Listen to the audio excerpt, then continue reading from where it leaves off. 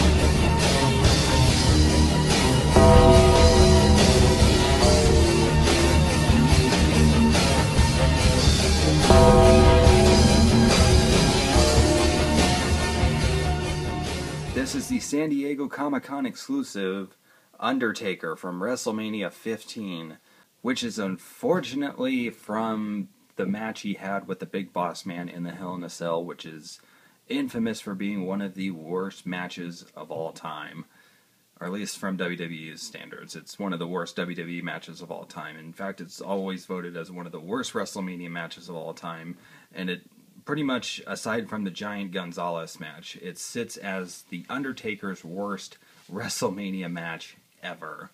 And it is. It is. It's a horrible match, but you know what? Undertaker looked badass, and I'm so happy that Mattel decided to make an exclusive figure based on his WrestleMania 15 attire. Alright, so let's get him out of there.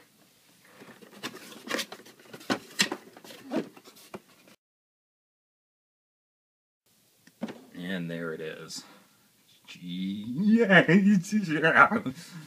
Sorry, I'm just a little excited. This is pretty cool. I absolutely love this action figure. I have never taken this out of the package. In the 2+ years I've owned it, I have not taken this thing out of the package. Go into the packaging real quick. I mean, this is truly exclusive and amazing and just worth it. This is such a great package. I mean, this is just absolutely awesome.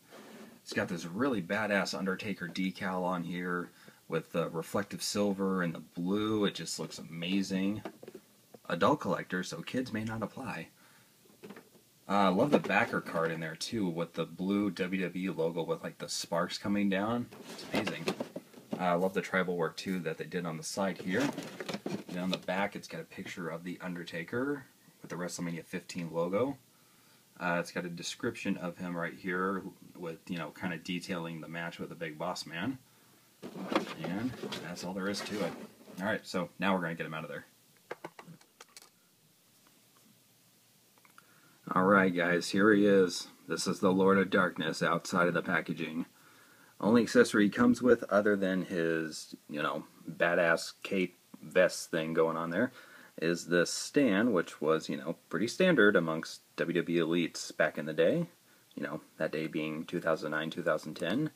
And they discontinued it after they switched up their packaging style. So we'll put that down there. Sadly, he doesn't have a nameplate for it. Either that, I looked in the packaging, I didn't see one, so that's unfortunate.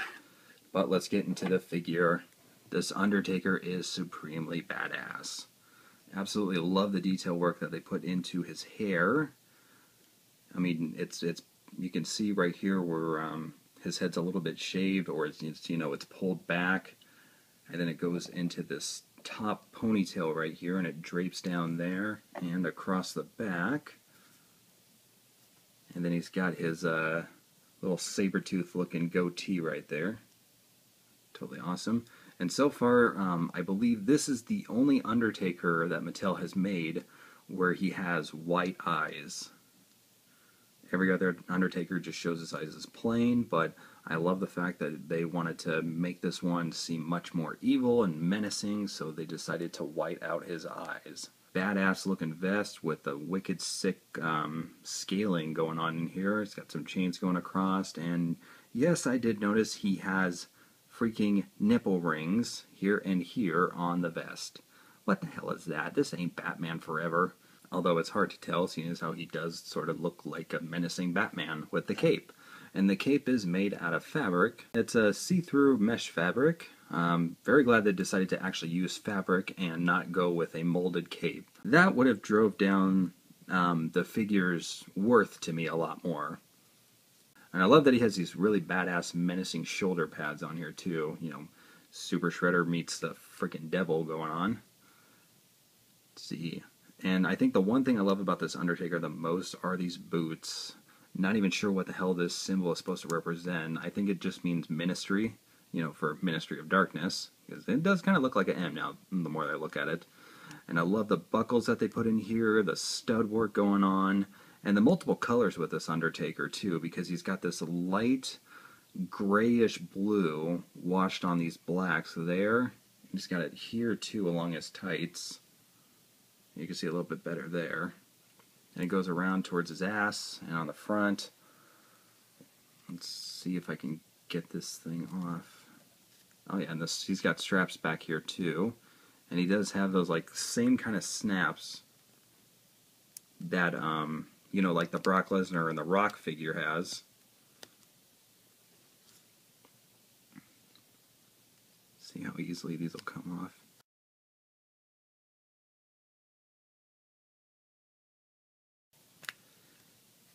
So you gotta pull back, lift it forward. It's a good thing this thing is rubber.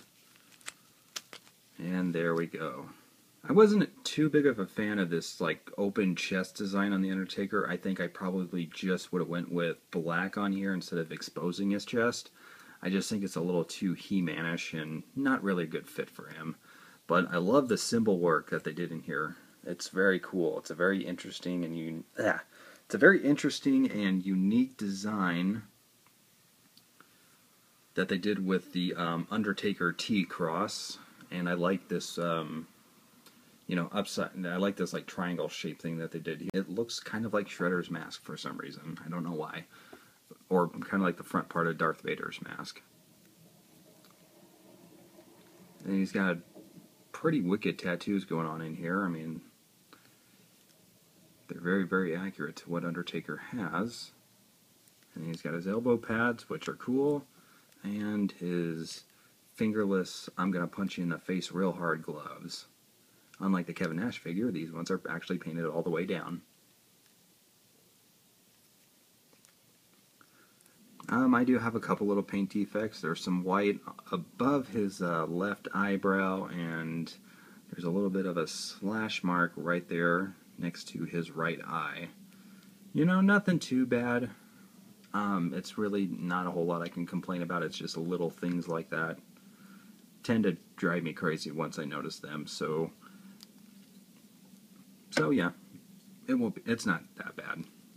So this Undertaker does have elite articulation. His head could go 360 if you wanted to. Moves up and down really well. He's got a solid ab crunch. He's got a waist joint. Arms rotate all the way around, in and out. He's got upper bicep swivel. He's got bend in the elbow. Rotates all the way at the wrist. Pivots in and out very smoothly too. Not bad for somebody who's been in packaging for over 2 years. Or 3, actually. Let's see, his legs do go forward, and they go out. Upper hip swivel. double bend in the knee, which is really smooth but also still tight.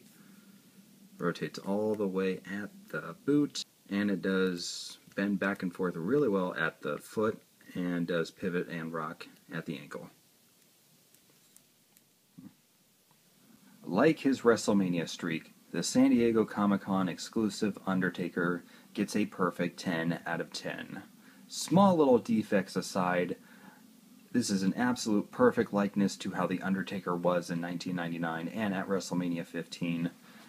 Just a perfect recreation of that costume, and the look and feel of the character is amazing. He's got super tight joints for being in packaging for so long, and I just absolutely love this figure. There's really not enough good things I can say about it. You know, it's really weird when Mattel screws up Undertaker figures like they did with, I think, the Series 8 and the Series 14. I was not a big fan of that weird, grimacing head scan. I'm much more of a fan of just the blank Undertaker stares where he's just going to kill you. And I think they absolutely nailed it here with the wide eyes and his expression. I mean, this looks just like how he did from 1999. It's insane. I'm like looking into my childhood right now, and it's just freaking me out. So, yes, this Undertaker gets a 10 out of 10. He's an absolute must-buy for any serious WWE Mattel collector. If you haven't gotten this figure before, you know, get it on eBay, get it on Amazon, find one at a convention somewhere. You have to own it. And he looks pretty awesome holding my custom Burnout Inc. Championship belt. So, this was Chase from Burnout Inc. Thanks for watching my past 100 videos, and if you haven't seen them all, then whatever, go watch them. Well, don't watch all of them, because some of them kind of suck. But, you know, thanks for tuning into this. Thanks for subscribing, liking, commenting, all that stuff. Thank you guys so much for the support over this, you know, last year and couple of months when I've been doing this stuff. So, I'm going to keep going. We'll see where I'm at in the next 100 videos.